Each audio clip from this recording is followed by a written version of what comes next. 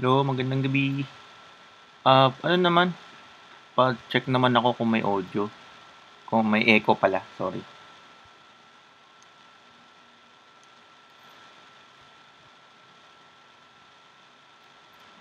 Yo.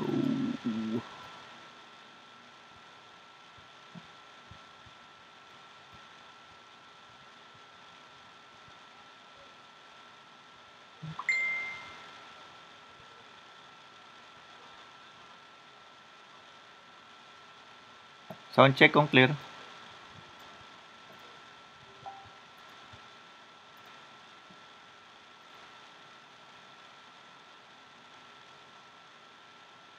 Check ko lang ha.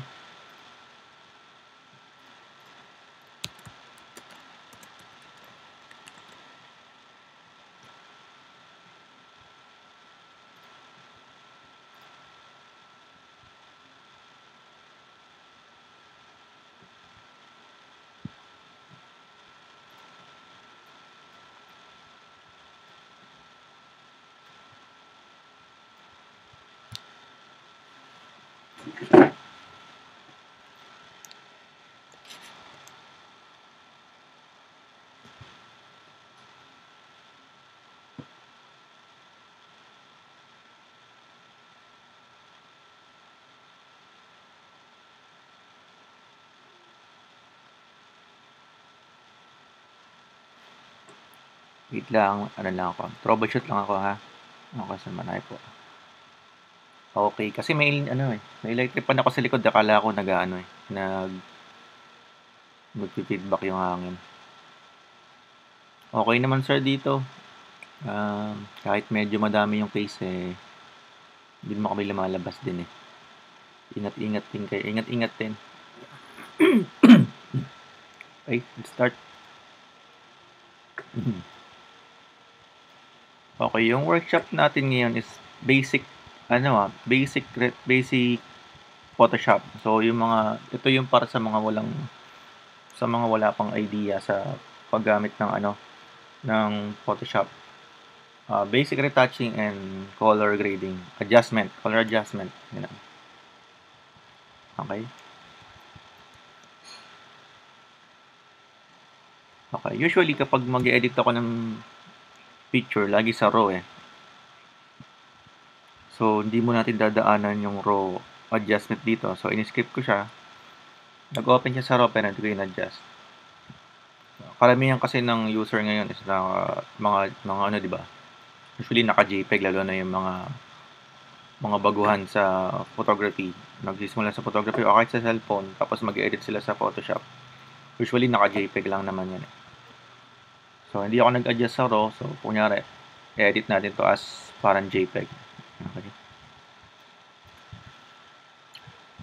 Okay, dito sa Photoshop, yung mga bagong user, huwag kayong matatakot kasi madali lang naman siyang gamitin eh. Huwag kayong malulula sa tool. Kasi nung una ko rin makita to, nalula din ako sa tools. Hindi ko alam kung paano gagamitin eh.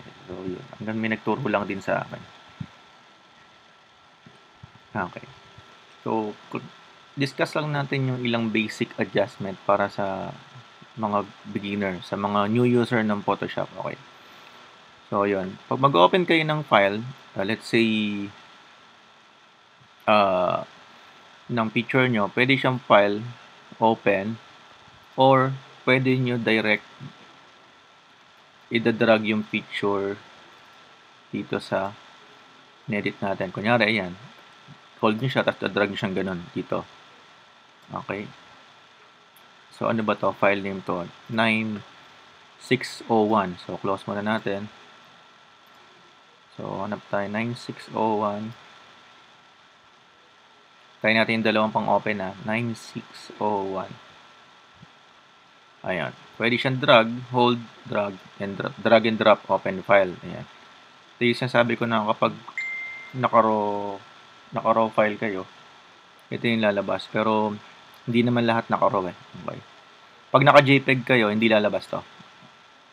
Or, depende kung naka-setting sa inyo yung dumaan dito. Okay. Yung isa naman, file, open. So, file open, tapos, bubuksan nyo lang yung browser nyo. Ayan. So, hanapin natin yung file, 9601. Layo ah.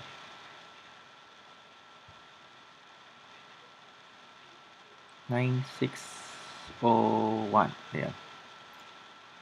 Open. So, okay, wala tayong gagalawin. Open.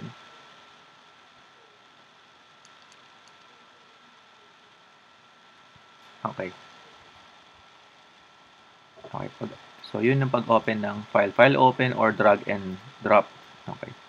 So, sa editing naman, usually, yung shoot nyo, halimbawa, madilim. Kagaya nito, medyo madilim. Ako kasi pag nag-shoot ako, laging medyo -1 o under ng 1 stop. Okay, mas madaling mag-adjust ng underexposed kaysa sa overexposed. So, isa sa basic adjustment na ginagamit is yung curves. So, dito. Makita nyo siya dito sa image. Ayan. Sabihin, i-adjust mo yung image mo. Pupunta ka doon sa image. Nandito lahat ng adjustment. Ayan. Image, adjustments. Ayan. Ito. Yan yung makikita. Diba? Sa image. So, ayan. Adjustment. Ito yung mga brightness. Ito yung magkakasama. Nakahiwalay siya. Ayan. Level curves, exposure, brightness, contrast. Ayan, magkakasama. Sa kulay, ito. Kulay. Special effects, ito. Shadowing highlights for HDR, ito. Okay. So, dito muna sa basic. Sa curves muna. So, image, adjustment. Tapos, curves. Ito yung pang-adjust ng brightness. Curves. Ayan. Click nyo. Ayan. Ito. So, dito, madali lang itong gamitin. Click nyo lang yung gitna. Ayan. Click nyo lang, tapos hold. Tapos hatakan nyo lang pataas. Hindi pa ganun ah. Hindi pa ganyan, hindi pa ganun. Ayan. Saka na kayo mag-advance at mag-mix ng iba-ibang way. Pwede nyo na-explore. Pero sa basic adjustment, ito lang. Sa gitna, papunta doon. Dahan-dahan. Huwag masyado kasi posible na ma-overexpose naman yung picture nyo. Yung tama lang. Okay. So, teka, dumi natin. Ayun, nag-1 press screen ko.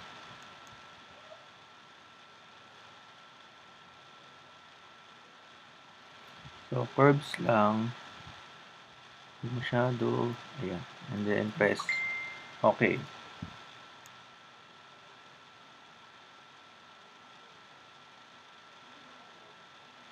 Okay, next one is yung kulay. Okay.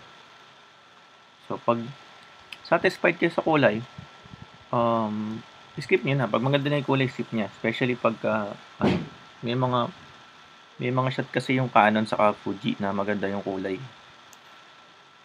Nakagamit na kasi ako ng Fuji dati. Halos konti lang babaguhin sa kulay.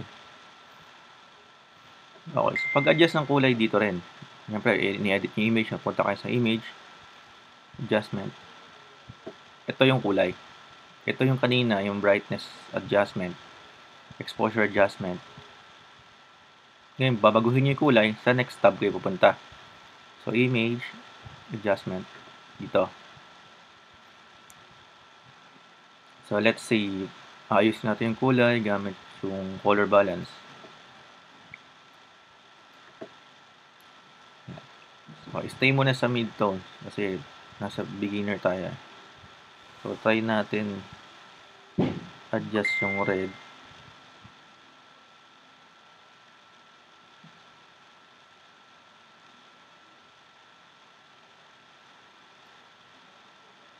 natin. Teka lang ha.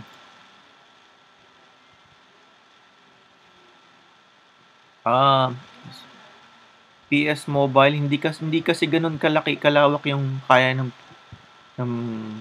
Photoshop Mobile eh. Iba pa rin sa desktop. Okay. Itong color balance, depende kung halimbawa yung kulay nyo mapula. Pag mapula yung kulay nyo, pupunta kayo sa ayan. Kukontrahin nyo lang siya.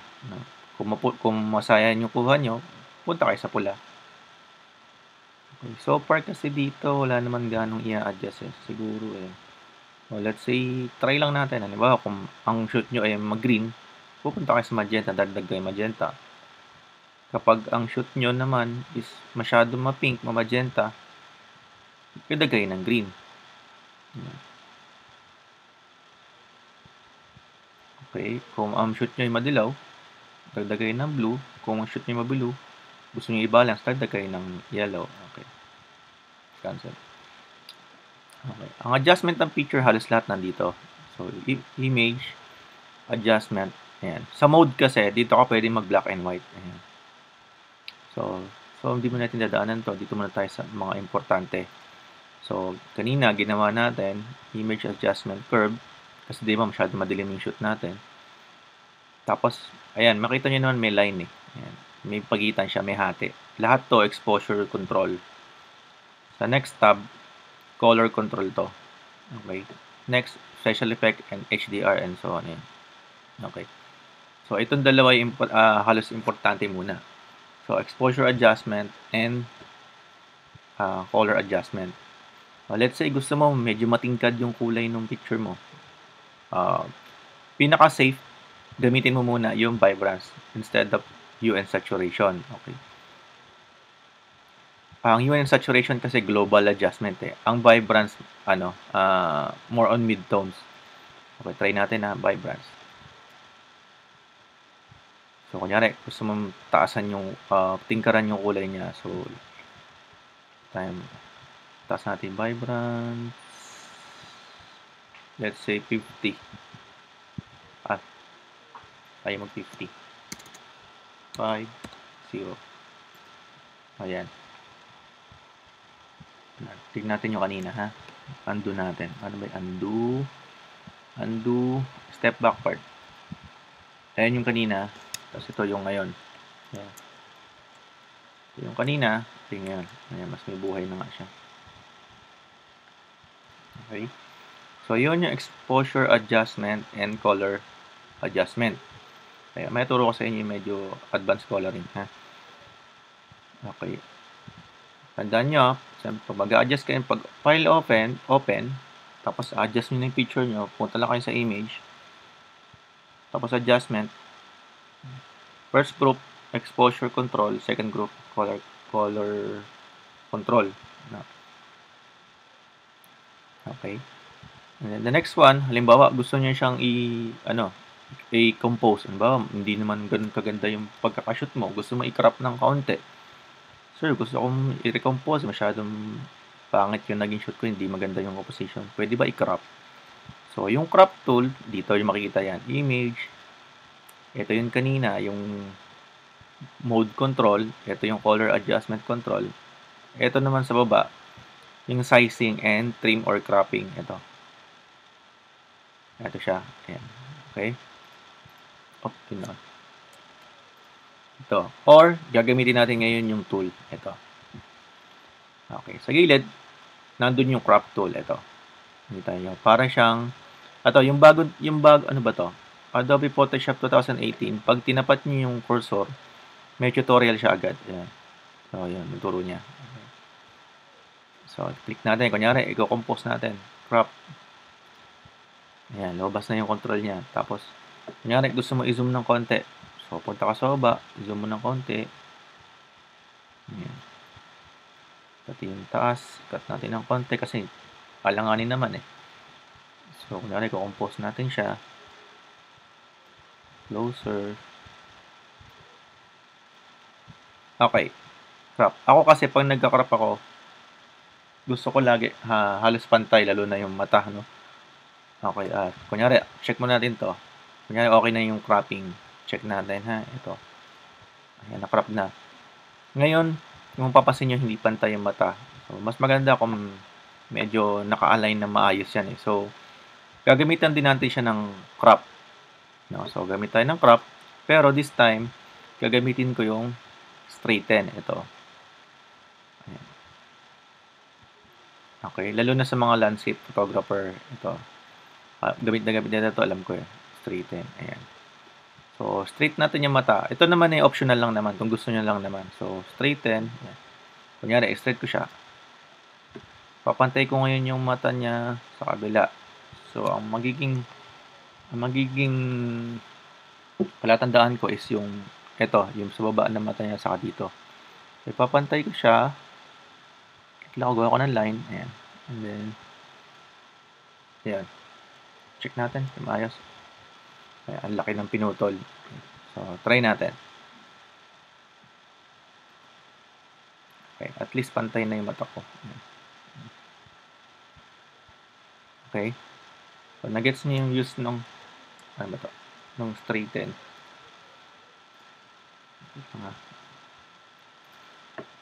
Okay.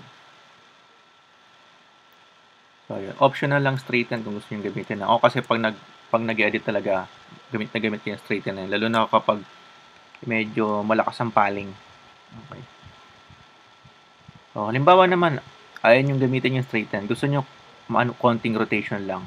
Ayan. Pansin niyo yung crop tool, pag nilayo niyo pag nilabas niyo yung cursor, magiging curve siya. Ayun, nagbago. Sa loob to Pag nilabas, ayun, naka-curve na siya. So, pag kinlik nyo sa labas, as hold, click hold, pwede nyo na ngayon i-rotate dahan-dahan. Ayan. So, ayun yung crop control niya ngayon. Ayan. Tapos, meron na siyang guidelines kung paano nyo gagawin yung composition. Okay. So, skip muna natin. Ayan. Hinap muna sa advanced cropping. Okay. Sa basic cropping, yun lang. So, crop nyo siya. Pag enter nyo ng crop tool, ayan. May mga movement na doon na pwede nyo galawin. Ito. So, ayan. Kunyari, ayan. Nakompose na natin siya. Okay. After natin crop tool, let's say, na-adjust mo na yung exposure ng picture mo, selfie mo, or tapos, na-adjust na rin yung composition. Ngayon, mag-retouch tayo. Okay. Sa retouching, ang ginagamit ko doon, ang ginagamit lagi alas lalo na hindi lang naman basic ang gumagamit dito, pati mga pro is yung patch tool. Ito. Ayan. Replace a selected area using a pattern or pixel from another part of the image. Okay. Ito yung pag binilugan. Saan ba? Ayan. Ang gamit nito, pag binilugan mo siyang ganun, bibilugan mo yung blemishes. And then, idadrag mo lang siya sa part na walang blemishes. Ayan, nakita nyo naman nagbi-mirror, diba? Ayan. Pero huwag kayo lalayo. Kailangan sa malapit lang. Ayan. So, ayan, wala na siya. Tanggal na siya. So, palit natin ha. Pero, bago kayo mag-retouch, be sure na may backup layer kayo. Ibig sabihin, may backup pag nagkamali ka man ng kasi mamaya na-excited ka sa edit, sobrang edit mo, lumayo ka na, naubusan ka na ng undo, wala ka palang backup layer. So, malaki yung possibility na balik ka sa pinaka-umpisa na naman. No? Kasi may limit ang undo eh. So, pinaka-safe doon, lagi kang magdo-duplicate ng layer. Ito yung layers nyo. Ito. Okay. Anyway, ito yung window ng Photoshop. Dito yung mga tools. Photoshop tools. Ito yung workspace. Ito yung layers panel. Ayan. Mga panel na dyan. Makikita yung channel, action, and advanced setting yan. So, kailangan lang malaman ng mga basic user makita itong layering. Itong layer tab muna. Okay? So, dito sa layer, sabi ko kanina, pag mag-retouch kayo, laging kailangan may backup. So, paano pang gumawa ng backup layer bago mag-retouch? So, pwede nyo siyang right-click, duplicate layer. So, right-click, duplicate layer, or hold mo yung picture, idadrag mo dun sa baba. Ayun, dito sa tabi ng basurahan ito. bibitawan nyo siya. Ayan. Pero pinakamadali, right-click, duplicate layer. That's okay. So, ayan. Ngayon, pag may duplicate layer na, so safe na yung nasa baba ngayon. Backup layer na yan. Dito na tayo sa layer na i-edit natin. So, gamit yung patch tool. So, ang gamit ng patch tool, di ba, yung bibilugan mo nga yung blemishes, is didadrag mo dun sa part na makinis. Okay? Ngayon, minsan kasi may nagkakamali ng click dito eh. Imbis na dapat to naka-source lang. Pagka kasi magtataka kayo halimbawa sa mga new user. Let's say, na-click nyo yan, tapos mag-retouch ka. Click mo, tapos dinrag mo, dumami. Sir, bakit nadadagdagan yung imbis na ma-retouch? Kasi na yung source, yung setting mo dito, yung patch destination mo is naka-destination, hindi naka-source. So, pag destination, duduplicate yung blemishes. So, kailangan, source lang. Okay? Dapat itong patch, stay lang muna, normal. Okay? Okay, normal lang. Pag click mo naman yung patch, normal, source, yan lang dapat na setting muna. Okay, try natin mag-retouch. So, dito, natin, so, bilugan nyo lang siya. Then, drag. Ayan. Bilog, drag. Ayan. Ayan natin ha. Ayan. Tapos, ayan, bilugan natin. And then, ito, retouch. Ayan.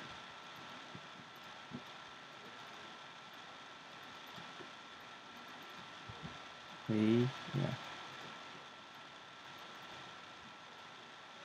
Ano ba to? Ay, hindi. Wag yan. Ito. Okay, retouch. Yan lang. Bali, ang gagawin nyo lang, bibilugan nyo lang tapos idadrag nyo lang sa area na makinis. Pero masyado malayo Ayan. Retouch.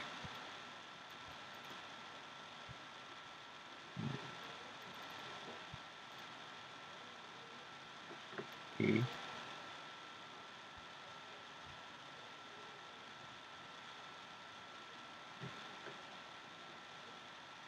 Okay, after yung mag-retouch, siyempre, ayan, napakinis na siya. So, kailangan na natin ngayon i-flatten. So, pag-iisahin natin yung layer. So, paano pag-iisahin yung layer? So, punta kayo sa layer. Okay. Diba nasa layers tayo ngayon? So, paano siya ipa-flat? Doon sa taas, pablagay sa taas. So, ito. So, layer ang target natin. So, punta tayo sa layer. Ito. Layer. Tapos, flatten image. Pag-iisay na natin siya ngayon para isa ulit yung layer nyo. Importante ito para hindi ganun bumibigat yung file nyo habang nag-edit kayo. So, layer, flatten, image. Okay. Okay, ito yung medyo advanced retouching. Nasasabi ko. Okay. Para na to, pinaka-previous na to. Okay. Ngayon, uulitin natin yung patch. So, yung patch kanina, di ba, pag binilugan mo, tapos drag mo sa makinis. Ngayon, ulitin natin. So, duplicate natin ngayon. Duplicate layer. Okay lang. Ngayon, habang nakaduplicate tayo, ibababa natin yung opacity. Ito, makikita nyo to. Ibig sabihin ng opacity, yung transparency ng layer, ng top layer. Pag siniro mo yan, walang invisible na yung layer, transparent na siya totally. Pero habang binababa mo lang, nababawasan yung transparency ng picture. So, dinuplicate natin ngayon. Punta tayo ng konting advance. So, bababa natin yung opacity. Let's say 40%. Ayan. So, ayan. Nag-duplicate tayo, that's 40% opacity Ngayon, tingnan nyo mabuti Kasi, pag kagaya ng process kaninang ginawa natin sa mga iBag, ang pangit tignan Sobrang OA yung magiging result ng retouch. Pero pag binaba mo yung opacity ng top layer, etong mangyayari sa kanya. So, tayo, 40%. Patch tool pa rin tayo So, let's say, ayos natin yung iBag niya o yung mga excess makeup. Okay. Kunyari, tanggalin natin yung iBag. So, same tool, patch. So, yeah. So, natin siya. Drag niya sa pinakamalapit talaga. So, ayan. Same. Ayan, drag natin, dahan-dahan. Yung shadow sa ilong. Ayan. Pag masyado mataas yung effect, baba niya lang siya. Let's say 30. Ayan. So, try natin ulit. Patch. Ayan. Tanggalin natin yung eye bag. Ito, may siguro na wipe na yung makeup dito. Ayan. So, yan. Mapantay na siya. And then, circle, drag, and then circle, drag. And then, circle, drag. Ayan. Tapos, sobra yung kintab sa mata. Pili natin ng konti. Ayan. Sobrang highlights.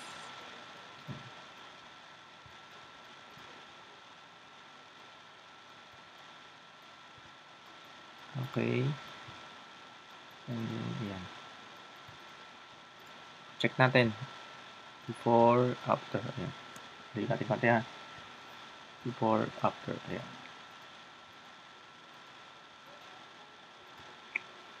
Siyempre, gamitin natin ngayon yung ipa-flatten natin yung image. So, pag-iisay natin para makasave tayo ng memory. So, layer, flatten, image. Okay.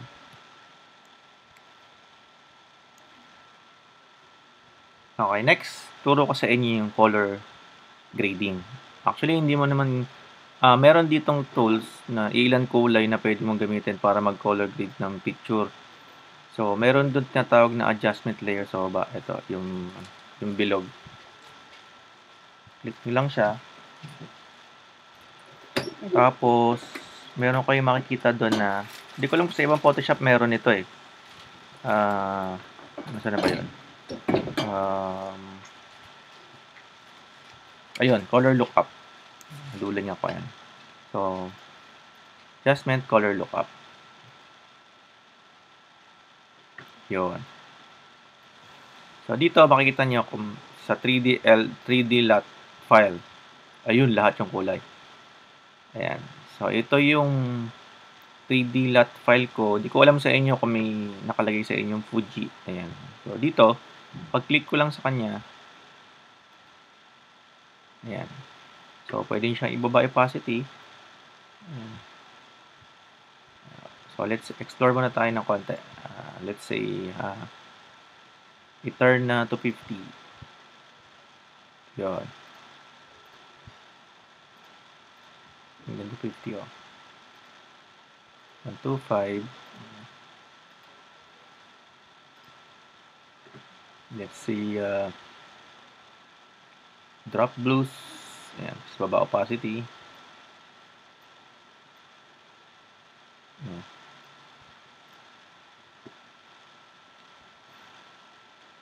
Fuji Reala, ayan. Try natin yung iba. Kodak, ayan. Yun. Or soft warming look. Ayan. Ayan. Makikita niyo siya dito sa adjustment layer. Tapos color lookup. So, ayan. Optional to kung gusto niyo lang kulayan din. Ayan. This is bonus, bonus secret lang dito sa Photoshop. Ayan. Bukod sa basic retouch and sa color adjustment. Ito, late sunset. Ayan. Oops. Ayan. So, ayan. Okay, next one is yung dito ulit. Adjustment layer, yung photo filter. Ayan. So, dito, ayan. Marami ka rin kulay. Pwede mong pagpilian. So, warming tip kung pa-warm o gusto mong pa-cool. Ayan. Red, orange. Ayan. Ngayon, kung gusto nyo makita yung advanced color grading kung paano. Meron dun sa channel ko kung paano mag-color grade gamit yung channels dito. Okay. So, let's say, natuto na kayo mag-basic Photoshop. Gusto nyo ng retouching sa basic color adjustment. Pwede nyo nang panoorin yung advanced color grading doon sa channel ko. Meron doon sa channel ko na sa advanced color grading gamit yung channels. So, yan. Paano mag-retouch ng skin? Yun po, sir. Ginawa ko dito kanina. Gamit ko lang yung patch. Yan. Pero dun sa advanced retouching, sir, hindi cover kasi nasa beginner side po ito. Yan. For beginner lang po itong workshop. Yan. So yung advanced retouching po hindi siya included dito. So yan. Gusto niyo panood yung advanced color grading na doon sa channel ko. Okay? So, sana nakapagbigay sa inyo ng konting idea regarding dito sa paggamit ng Photoshop sa pag-open ng file and then sa color exposure adjustment, color adjustment, sa cropping, sa patch tool, yan. So, yun lang naman ang mga importante muna na kailangan matutunan ng especially mga beginner, no? So, wait nyo bukas. Ano ba bukas? Sunday. Composite art naman tayo. Photo manipulation naman. Okay? So, yun. Okay, guys. Thank you. Pwede nyo panoorin to sa channel. Hindi ko siya babarahin. So, mga gusto mag-aral ng Photoshop. Mga beginner. Thank you.